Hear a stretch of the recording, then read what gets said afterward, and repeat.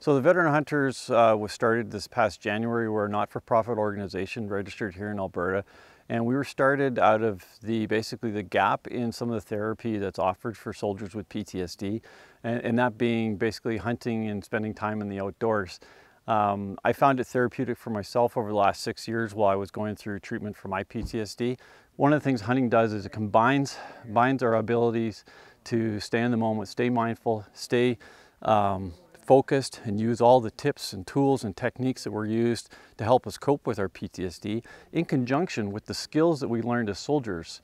So you put the two of those together and now you have someone who's feeling very satisfied about who they are.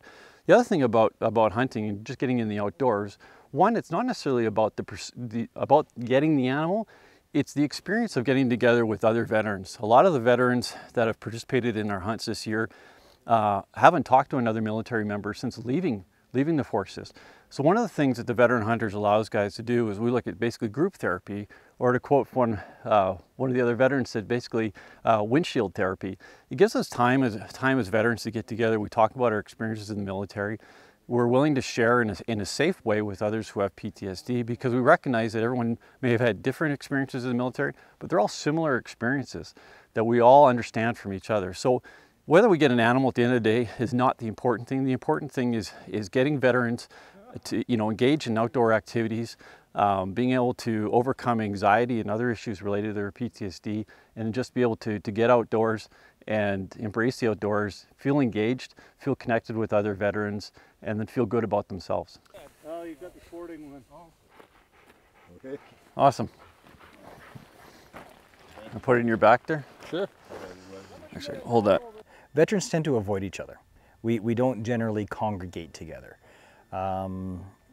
Especially if we were on the same tour together or in the same section, and it just tends to bring stuff back that you otherwise have buried.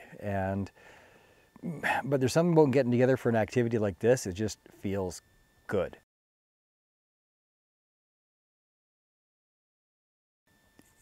It's an access point so that you can go in, you can listen, you can listen to a voice that you're going to recognize, speaking a language that you're going to recognize, and telling stories and unearthing things that you're like, oh God, yeah, I do that too.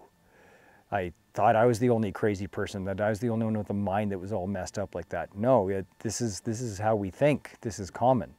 And that helps to break the isolation. It lets you know that you're not alone. And of course, we have practical tools. Here's what we're using, and this is what works. Here's how you can get through. And we're going to have episodes on navigating the VAC system and finding a service officer and all these things. And we have clinical support. I have Dr. Lorraine Smith McDonald, who did her doctoral thesis in PTSD. She's going to be interacting with the show. I'm attending all kinds of PTSD conferences, mental health first aid. I'm doing everything I can so that we do it right, and we don't lead anybody down the wrong road.